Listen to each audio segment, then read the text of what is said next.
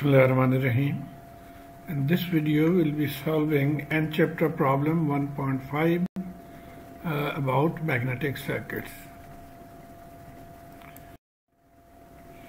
So let's see the N chapter problem 1.5. A ferromagnetic core is shown in the figure. So this is the core and its dimension. You can see this has the width of 10 centimeter. The right hand side has a width of 5 centimeter. The top and bottom, they have a width of 15 centimeter. There are 400 turns. The relative permeability of the core is 1000. So mu r is 1000. Now the first part is find the value of the current that will produce a flux of 0.05 Weber.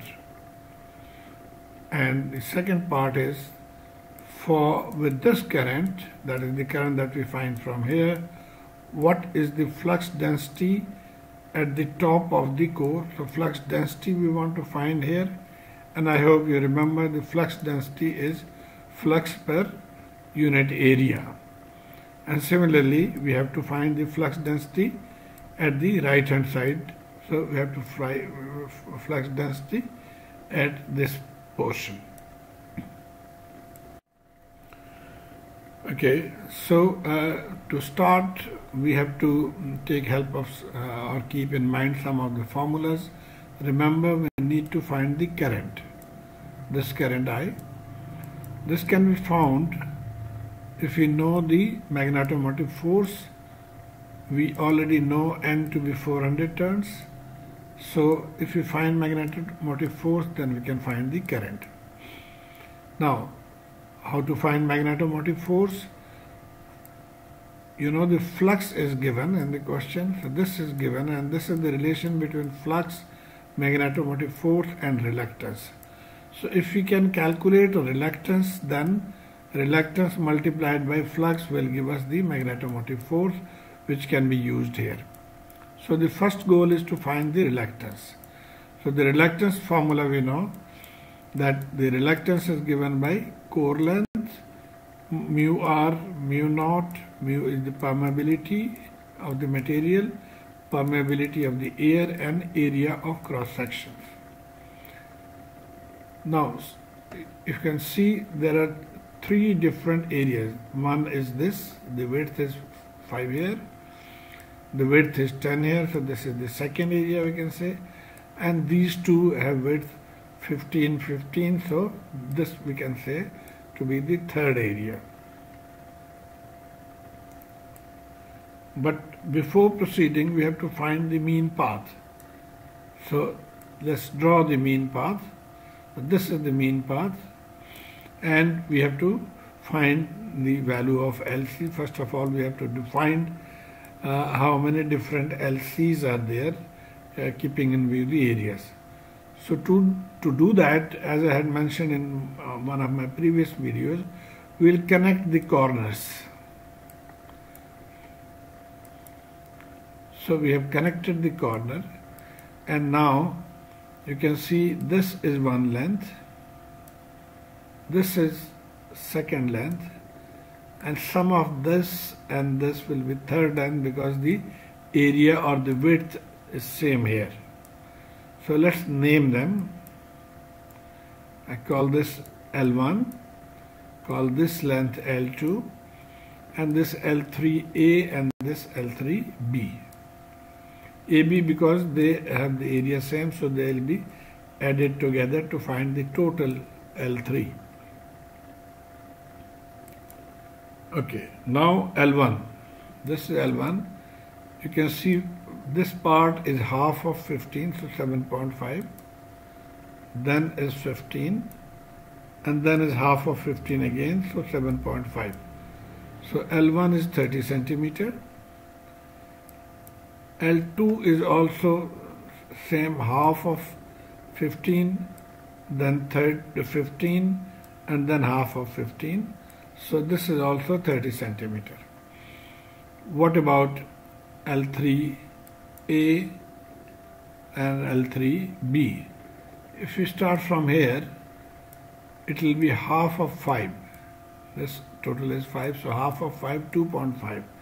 So 2.5, then is 20, 20, and then half of 10. Up to this point is half of 10, so 5. So this is the top line. And similarly, the bottom line, if we are going from here now, half of 10 is 5, then 20, and then half of 5 from here to here is 2.5. So L3 total is 55 centimeter.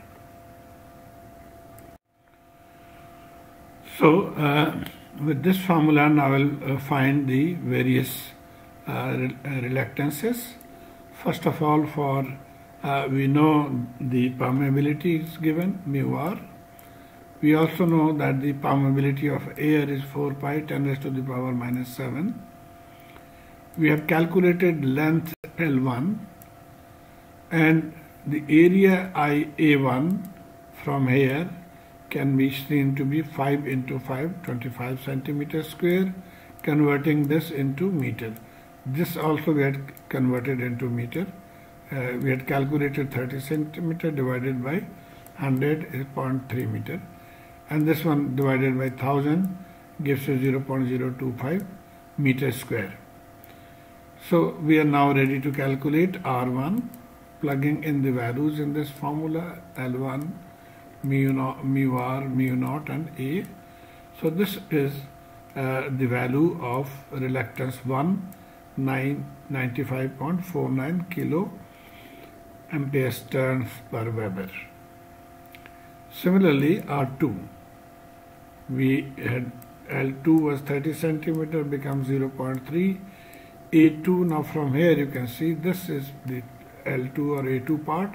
So 10 into 5, 50 centimeters, which is equal to 0.05 meter square. Plugging in the value here, this is R2. And similarly, for R3, we'll use L3 and A3. Now this is A3, here and here, same. 15 into 5. Now this is 15 and depth is 5. So 75 centimeter square equals 0.0075 meter square.